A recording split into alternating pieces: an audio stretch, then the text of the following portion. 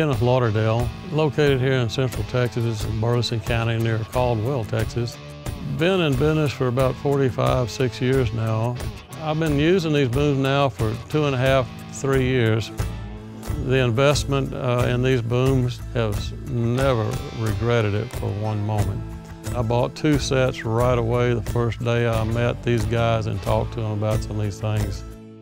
The boom does everything. You don't have a lot of heavy stuff out on your boom. If you don't have to have a valve, big valve out there bouncing around to turn it off. You don't have to have any other extra hardware. It's all built into this system. It's real slick. They don't slow you down at all. And surprisingly, no more maintenance than conventional booms, that's for sure. You know, we worried about that a lot when we bought these things, and the service, the support has never been a problem. It's really a very simple system.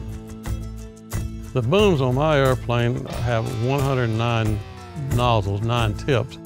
I just went with all straight stream, 3 different sizes. Every third one is a different size.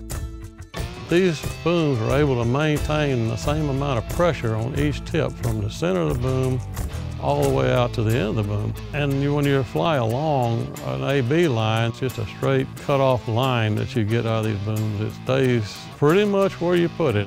It does very well in that respect.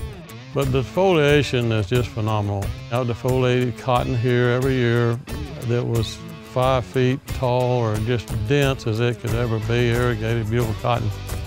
And at 2 gallons an acre, sometimes 3, it defoliates it. I have no problem with straight stream. Nowadays, we find ourselves traveling greater distances than we used to. Are not uncommon to fly 150 to 200 miles to go do a job and come back if that works for that job. We never really know for sure what is actually going to be like when we get there. These new booms make that task a whole lot easier now, because you can leave here with a full load, and be assured that you have all the tools necessary to make sure you can go that distance and get that load off without having to land and change a nozzle or a tip or reconfigure something. With this airplane, all you have to do is flip a switch and go to narrow swath or cut one boom off. Any of these things that you might need to do, to me, that is worth a lot of money. I'm sure that it would be pretty expensive if you flew 150 miles or 200 in fuel and time that you would lose if you had to land someplace and manipulate some nozzles or change something. I think it's a great savings using these booms. I'm not going to say that these booms will eliminate all your problems, but we always fear drift or worry about on-target application. I will say that since I have had them, I have not had any drift problem. I feel more comfortable with these booms.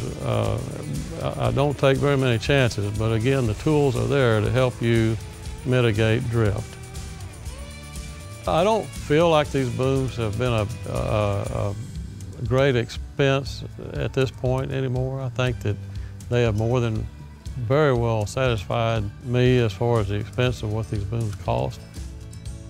I think if you've been through a lawsuit or 2, you might really appreciate these booms. So if you consider that to be a value, it's been a great value for me in that respect, and the comfort of knowing that we're going to do a very good job with these things when we go out and do it.